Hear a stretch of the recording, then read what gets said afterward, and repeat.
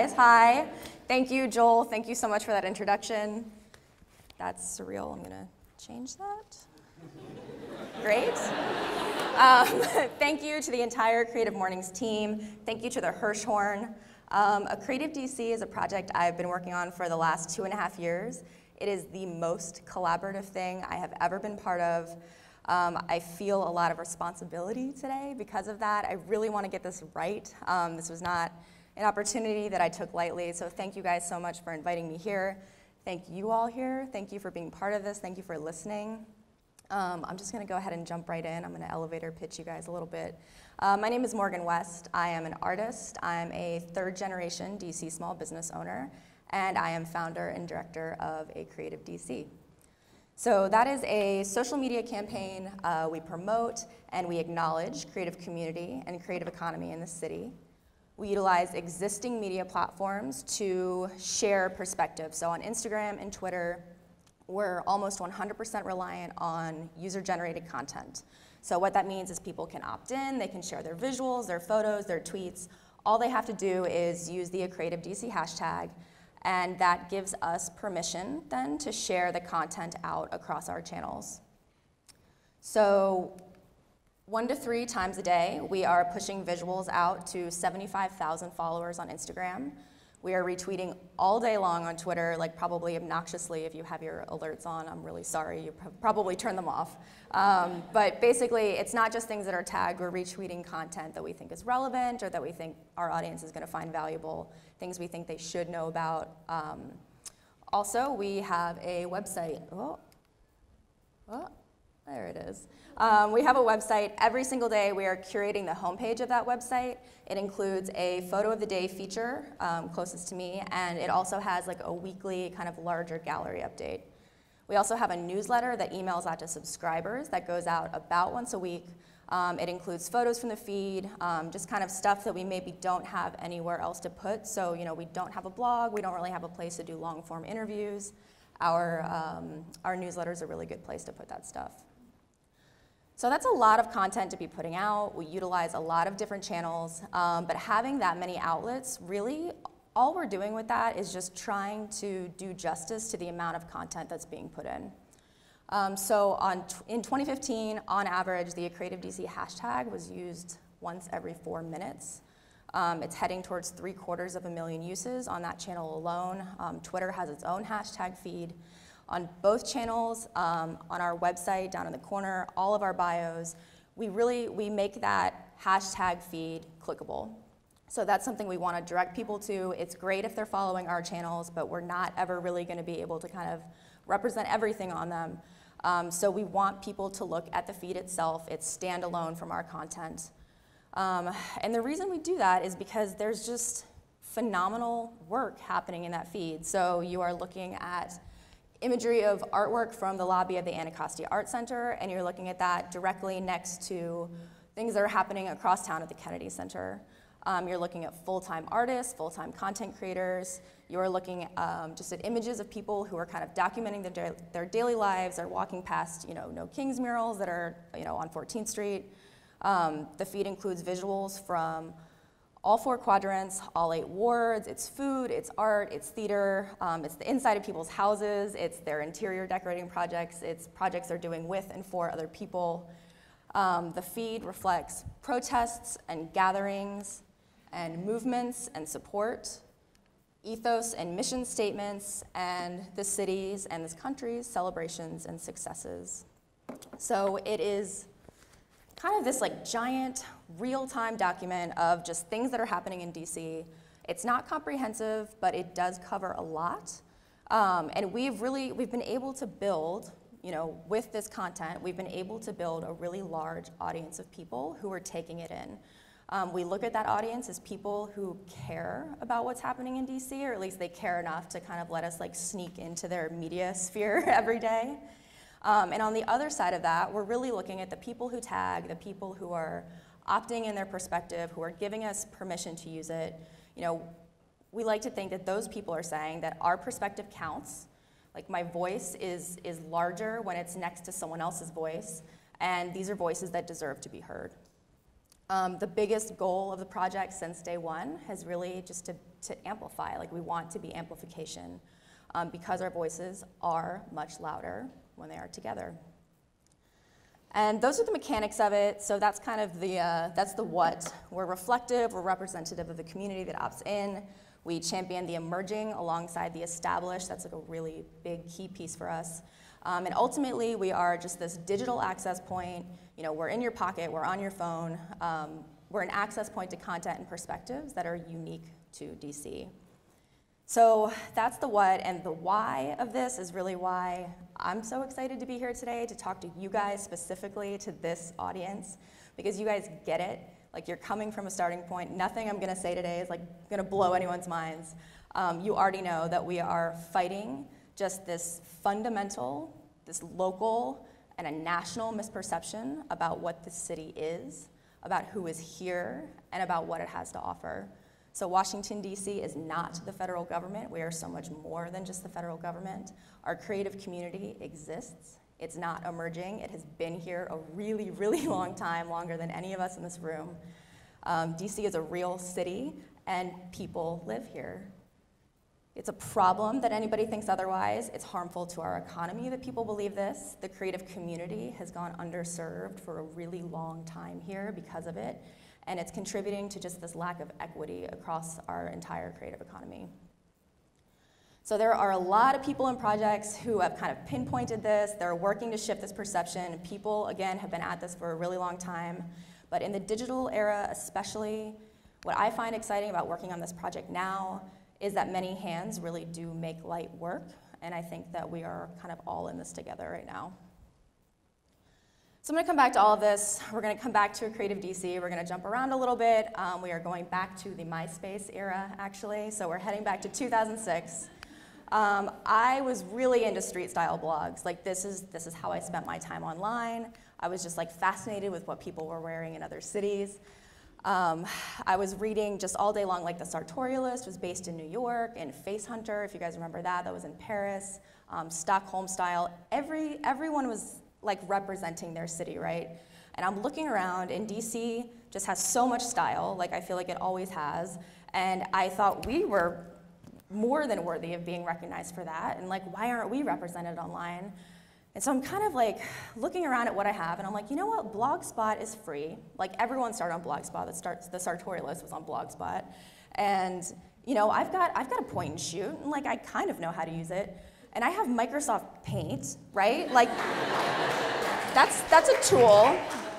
So I'm gonna show you guys what I did. I founded DC's first street style blog, and that's what it looked like, okay? It was not good. I know how many designers are in this room. I am like melting inside right now. That's what it looked like. I had HTML for dummies, and like, this is what I came up with. So really, like, zero qualifications, intense enthusiasm, yes. Don't let anyone tell you that's half the battle. It's not. I couldn't frame a photo. I'm gonna spare you guys visuals. I got this from the like waybackmachine.com, and I was like so glad there was not an actual photo on there. But still, like, this took a lot of effort. Like, even when it looks like this, it takes a lot of effort, right? So I was very proud of this. I was very proud of my little project, and I just took it upon myself to email the style writer at the Washington Post. And I was like, hey, I'm doing this. And she wrote about it. She published the URL, and she was like positive. She like said nice things. And like, looking back, it's unfathomable that it happened, but it did. And it did, and I grew a local audience because of that, and that was really exciting. So, you know, it's great when you're doing stuff, but it's also like really nice when people are looking at it. And so, you know, beyond this local readership, which was really helpful, having eyes on it kind of forced me to get a little better. But it was also getting like thousands of readers a day. So like, not just local, like I'm looking at my stat counter or whatever, and people are looking at it in Greece, in France, in Japan, and like all over the world. And that's because the internet was a very different place in 2006. And I know that that kind of goes without saying, but like in particular to kind of the blogosphere, every blog had this like little sidebar situation over here. And in that sidebar, you just linked to everyone who was like doing kind of, who was in your field, and you know, it's like there wasn't really competition because you're all kind of in other cities and you're all just supporting each other. So I was linking out to like 50 different, you know, city street style blogs, 50 other blogs were linking to me, and it was just crazy. And eventually, like, that kind of went away. Like, obviously, the internet has been redesigned a few times. Like, the sidebar kind of went away in general. But also, I think once people started monetizing projects, they were more inclined to kind of keep their page views to themselves. But all of that really stuck with me. There's just so much value there when someone else is helping you do the work, okay? So whether it's traditional media, like talking about what's happening in their city, or whether it's somebody from around the world who's never met you, it's really, really helpful. And I kind of really started to take in right there, like, you have to have a mix of traditional and new media. Like, one is not gonna cut it. If only people in Greece were reading this, it would not have been as effective. So a few years later, I kind of got a little tired of this format, and I transitioned the Street Style blog into an online art magazine. I was not on the design committee for this. All credit is due to my friend Eric Lofton. But this was a project I worked on with him and a few other friends. We put out 7 issues between 2008 and 2012. And really, it was just, we were making stuff, and our friends were making stuff. We were all really young, everybody was unestablished, like, you know, no one else is really publishing our work. So we were just kind of coming up with our own platforms and putting them out in a way that we thought was fresh, or like that we kind of felt proud of. I did want to share these 2 images. So this is by photographer Josh Kogan. Do any of you guys work at WeWork Wonder Bread? So this is the Wonder Bread factory, actually, before it was renovated. We like climbed in the window and spent the day there. But like, it's fine. But this is the kind of stuff we were doing. So it was like fun little fashion spreads. There was just photo essays. You know, it wasn't anything like world changing, but it was beautiful, and it was just kind of showing like what we were up to in DC. And the biggest thing that kind of came out of this project, or I'd say like the thing I can point to and be like, yes, this was a project that was successful, was we landed this really positive, very wonderful print piece in Nylon magazine. So we had some local readership. That was super exciting. I had never really been featured anywhere nationally before. This was like crazy for all of us who were involved. They quoted like a bunch of different people who were involved in the project. It was insanely exciting. We also had some, again, like just some kind of international press. So do you guys remember Style Bubble? Does anybody remember that? Yeah, so I think she's still working today, but she's in London, and she wrote very positively about it. And I was working at Urban Outfitters at the time, and like I remember I was looking at her site on my BlackBerry, and like she had written about it, and I cried in the bathroom because I was so happy. It was very cute. But kind of the through line, and again, like I'm so grateful, and it was just so humbling to have our work and our friends' work recognized. But like the through line on kind of all the press was like, and this is happening even in DC. Like even in DC are people doing things that are creative, and like this is crazy. And I'm just like, this is not crazy. This is not crazy at all. And this was just kind of evidence that people just didn't have a lot of context for this city. So if they could just see really like what was happening here, I was convinced that this would not be a surprise. Projects like these, they're not a novelty. We weren't even the only people doing online magazines in DC. Like there's so much perspective here, right? So after this project kind of closed, I spent a few years writing a personal lifestyle blog. It focused on what my creative lifestyle looked like in DC. At that point, I was freelancing. I was working with a lot of other DC small business owners, and I was mostly creating online and social media content for businesses and organizations. I did some work with the Human Rights Campaign, which was they're always wonderful to work with, Gordy's Pickle Jar, Mutiny DC, Violet Boutique. I got a little better at street style, I'm proud to say. And what I was doing is I was creating this work, I was documenting the creation of this work, and even though, like, I still have a sidebar, by the way, this was like 2014. Squarespace came late to me. But so, I was putting all this out, and I never got the same kind of web traffic, like, ever again. I never even approached the same web traffic that the original iteration of this blog had. But it was still successful in the sense that I just kept getting more and more work, right? So I wasn't necessarily having to go out and find clients. People were finding me. And that just reinforced this idea that proof of concept is everything, right? So like if you have something you can point to, if someone can just come across something themselves, like if they can Google it, or if you just kind of like sneak your way into like the media that they're taking in, a lot of the work of convincing people that you can do something or that something exists, it's already been done. So those are kind of the hits of 2006 to 2014. Those were 8 years. It's a really long time. There were a lot of non-hits as well, but those are kind of the most relevant things. We're at the end of December 2014. It was the end of the year. I had some downtime over the holidays, right? So like when when a lot of your clients are small business, like everyone's just kind of like dead after the holiday markets, and it's just like this very quiet time before the new year. I had just finished up this huge like outdoor art installation for a holiday market that was on the Southeast Riverfront. I was like cold. I was still cold from being on a ladder for a week. I was just tired, and I was like just moping around my house, and I was just feeling very reflective. I was thinking about my career up until that point. I like kind of don't know what to do with downtime, so I'm like, I think maybe I want to start another project. And I'm thinking about like my first project in this street style blog, and I'm thinking about just how kind of wildly idealistic that had been. I think at the time I really just thought, like, if I can start this blog, if I can just have this like one little URL, I'm gonna put photos up and people are gonna see it and they're gonna get it. Like, that's gonna turn the tide, because back then, and even in 2014, and even now, I am constantly having to kind of justify the fact that, like, yes, I'm a creative person, yes, I live in Washington, D.C., and yes, the creative life I live here is like full and diverse and thriving, and it gives me everything I need.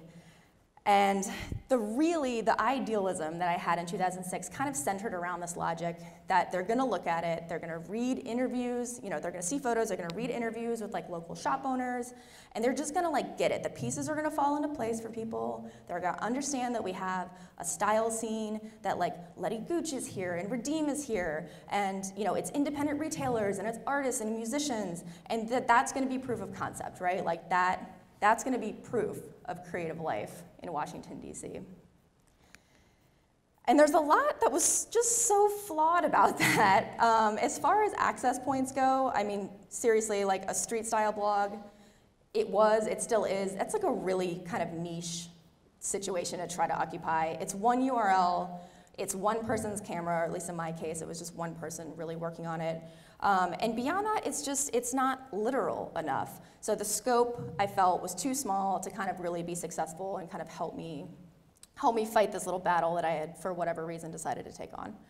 And on the other side of that, the scope was small, but I do still, and at the time, I really believe that localism and activism for your city, sometimes it's most effective when you are not necessarily pushing it too hard, right? So if you can kind of like cloak it in art, or if you can otherwise kind of let it sneak its way in. Nobody wants to feel guilty about what they don't know, but everybody wants to learn new things. Everybody wants to be challenged. Everyone wants where they live to kind of be constantly opening up in front of them in new ways every day. Like everyone wants that, whether they know it or not. And I'm thinking about all of this, and I'm like, there's so much about this city that people don't know. And I'm like, there's so much about this city that I don't know. Like, I need to accept that as a limitation. And this place is too complex. Like, the creative community covers too large of a spectrum. Whatever I'm gonna start, it can't just be through my lens. I know that like nothing can really be comprehensive, but if I'm like trying to do this by myself, it's just gonna sink the ship entirely, like before we even set sail. And I'm seeing some gaps on social media. I was spending a lot of time on Instagram. That was kind of a language I knew how to speak. I understood hashtags, like I felt like I got that. And I've been rambling for a long time, but really what this kind of comes down to is that I would love to say there was like this lightning bolt moment, or this like, aha, like this is the project I'm gonna start. But there just wasn't. There was just kind of all of those thoughts.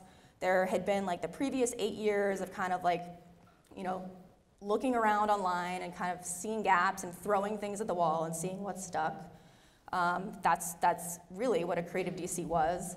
And also there was just this underlying, like I just knew, like I needed more access to the DC creative community. I was in and of it full time. If I needed more access, then other people did too.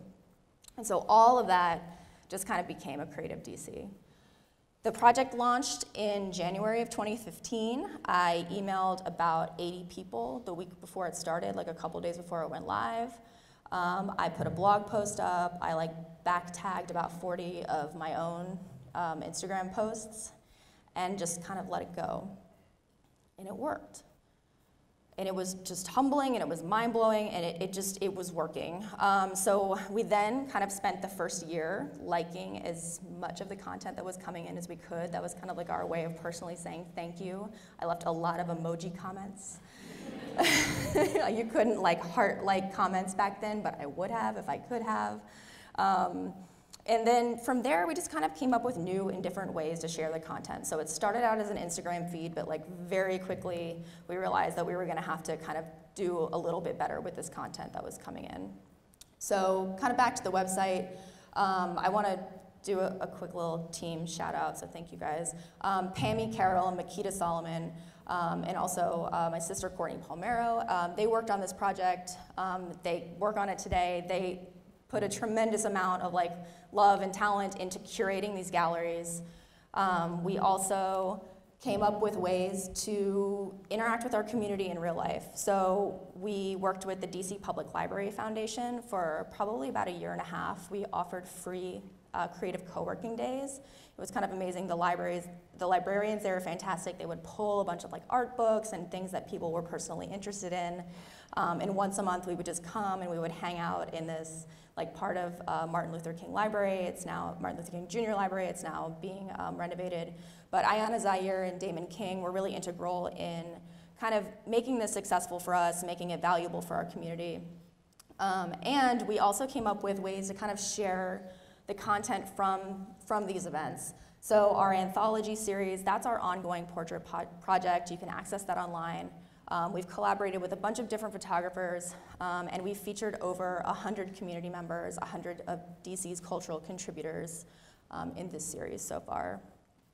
So we've also been able to work with a lot of amazing organizations like Destination DC, Think Local First, DC Department of Small and Local Business Development, Broccoli City Festival, Made in DC, 22 Creates, a bunch of Smithsonians, the Hirshhorn, and those have all been just incredibly exciting collaborations in the sense that it allowed us to reach new audiences. Sometimes we were able to kind of take content offline and just reach new people with it. So I know I keep saying we, and thank you for bearing with the rundown, the title credits there. But obviously my team is amazing, but really, I just want to make sure that I'm being so clear on this point. This project and 700,000 pieces of creative content, that's, every single one of those is a contribution. Every single one of those comes from a person or a project or an entity. The only reason that this project has succeeded and the only reason the mechanics of it work is because it is based around a community. It is for a community that was already doing the work. So there is talent here, there is endless talent, there is endless vision, there is a community, and there is an economy. Creative DC, ultimately, all that we are is just one very visible access point to a lot of it, and we have built an audience whose size allows us to be a very loud champion of an ecosystem that exists with or without us. So I've used the word access about 400 times this morning. It's one of the last things I want to talk about because it is so important. And again, there are just so many people and so many organizations in this city who are working on it because they know how vital it is. CreativeMornings is one of them. Ooh, sorry guys. CreativeMornings is one of them. They are part of a global network of people. Again, I'm so excited to be talking to you guys because you get it. There are cohorts in 173 other cities who get it. DC has a $7.1 billion tourism industry.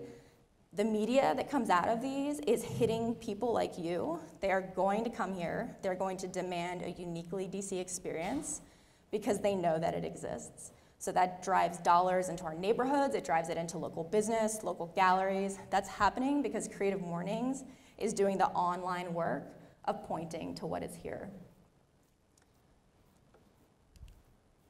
Candidly, so this is a panel series by Dim Sum Media that's headed up by a photographer. Her name is Farah Skyke. She works with DC businesses on like social media content, sharing narrative. A lot of her clients are people who are, they're based here in DC, but they have a lot of visibility on the national level. So like think, she's worked with Bad Saint and Columbia Room and Himitsu and a lot of people who were like nominated for like a lot of different things.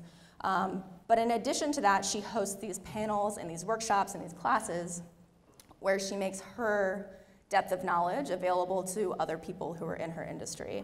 So this next one is about knowing your worth and getting paid in the creative economy. It's coming up in September. It's got some phenomenal panel speakers. Skill and resource sharing, making knowledge available in the knowledge economy, that helps democratize opportunity in the creative economy as a whole. We have to be talking, we have to be in the same room talking about uncomfortable shit like money.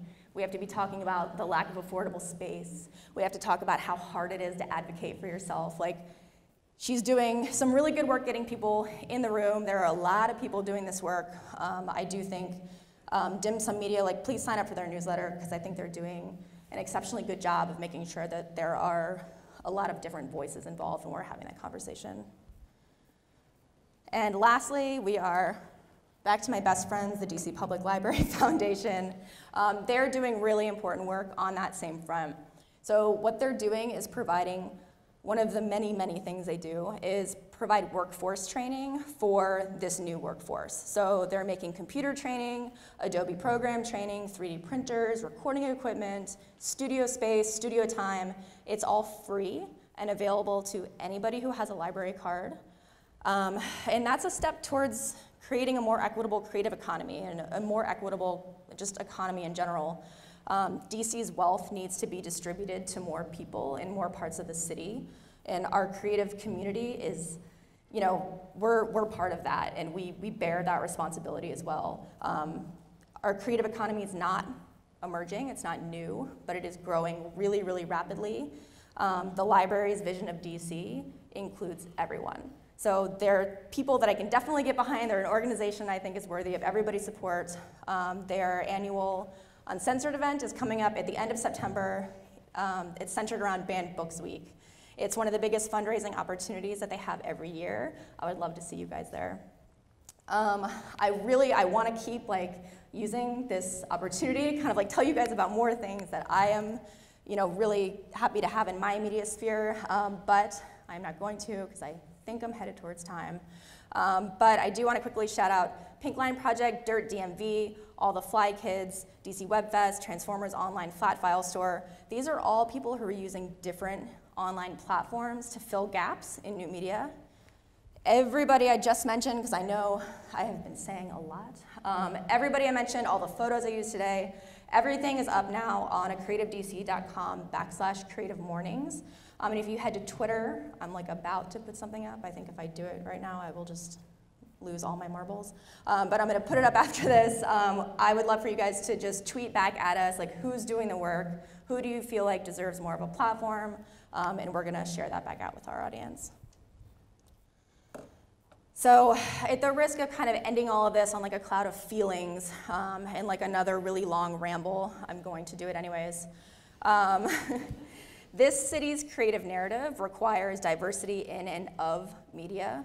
It's too large and it's too complex to tell this entire story just through traditional media, just through social media, just through online media. It can't be told through one channel. It can't be told from one person's perspective. It requires community over competition. It requires contributions. It requires that you pitch in with what you're good at and that you trust that the person next to you is doing the same thing. It requires finding and supporting these other people who are doing their thing. It requires listening and looking and eyes peeled. It requires lending your voice, and it requires a lot more resources than it currently has. So because of that, we're not going to get resources unless we are loud, so please be loud about the work that you are doing here. Lend your visibility, Shout that you are from DC, especially if you have a national platform. Partner with people who do what you cannot. Work towards solutions using the tools that you have. Because your voice creates access to something much, much larger than yourself. Without question, all of our creative existences in Washington, D.C., declaring this city as more and as other than just the federal government, which just has defined us for forever and will keep defining us unless we say otherwise, that is an inherently political act, and it's one that we are all in together. Thank you guys so much. I think I blacked out. Thank you.